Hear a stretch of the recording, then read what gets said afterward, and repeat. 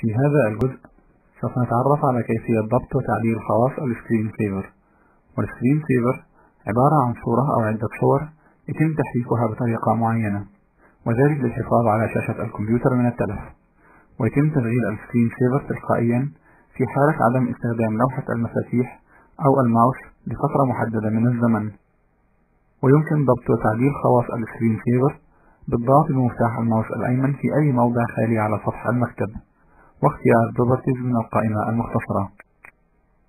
ومن هذا المربع الحواري نضغط على لوحة المتغيرات Screen Saver، ومن هذه القائمة نقوم باختيار السكرين سيفر التي نريد استخدامها، فيتم عرض معينة للسكرين سيفر التي قمنا باختيارها في هذا الجزء.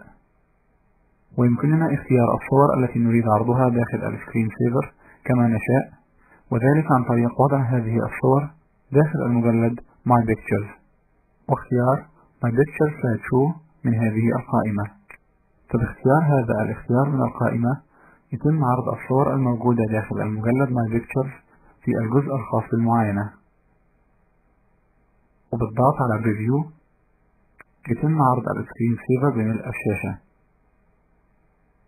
وللخروج من هذا العرض نحرك الماوس أو نقوم بالضغط على أي مفتاح من مفاتيح لوحة المفاتيح. ويمكننا تغيير الإعدادات الخاصة بالسكرين سيفر بالضغط على المفتاح Settings، فيظهر المربع الحواري الذي يحتوي على الإعدادات الخاصة بالسكرين سيفر المختار. ويجب ملاحظة أن هذه الإعدادات تختلف حسب السكرين سيفر الذي نقوم باختياره. فلتغيير الكتابات التي يتم تحريكها عند تشغيل السكرين سيفر نقوم باختيار الكتابات الموجودة بالخانة تكست، ثم ندخل الكتابات التي نريدها، ولتكن بسيلاب جرافيكس.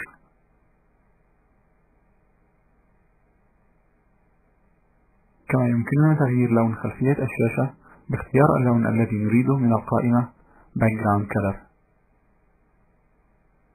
ولتغيير تنسيق الكتابات نضغط على المفتاح Format Text، ونقوم بتغيير التنسيقات التي نريدها، ثم نضغط OK. ومن الجزء Position يمكننا اختيار طريقة تحريك الكتابات، فباختيار Centers يتم تحريك الكتابات في منتصف الشاشة وهو الاختيار الافتراضي، وباختيار Random يتم تحريك الكتابات في مواضع عشوائية. كما يمكننا التحكم في سرعة تحريك الكتابات بالضغط مع السحب على المؤشر Speed. ولتطبيق الإعدادات التي قمنا بإجرائها نضغط على المفتاح OK. ولرؤية تأثير الإعدادات التي قمنا بإجرائها نضغط على المفتاح Preview.